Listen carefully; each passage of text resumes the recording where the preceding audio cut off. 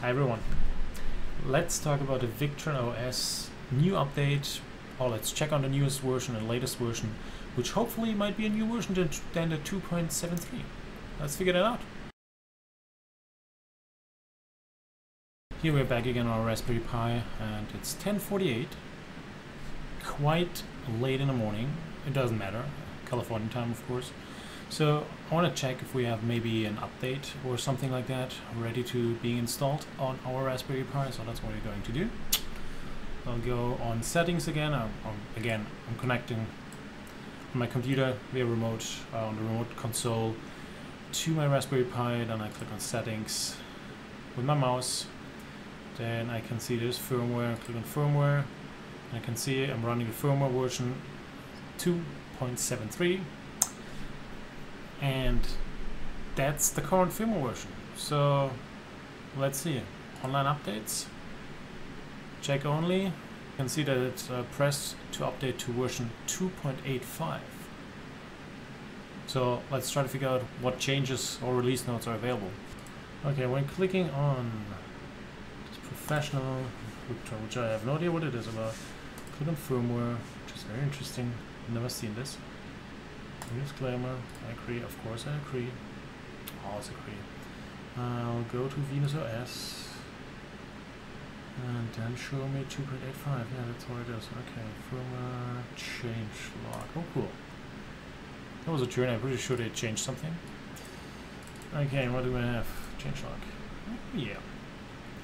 That's what we're looking for. 2.85 changes. Here we have all the changes. I'll copy them also in the description below so you can find it, so I don't have to go through everything in detail. But I think it's very important for everyone else what's in there. Alright, and then we can also see 2.84 down here. Okay. There's a big focus, it looks like, for the Cerbo GXes components. It's pretty much similar to our VenusOS image we're using here.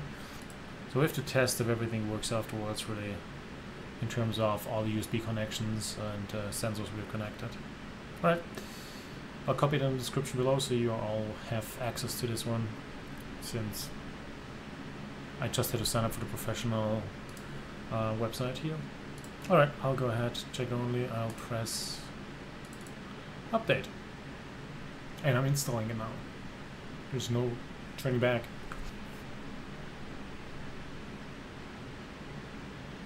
Firmware installed, rebooting. Let's see how quickly it reboots. Oh, it's back up online. Go on settings. Well, it took about 1 to 2 minutes probably. Firmware, and now we see there is the 2.85. Press check. No new version available. We're done with the update. Alright.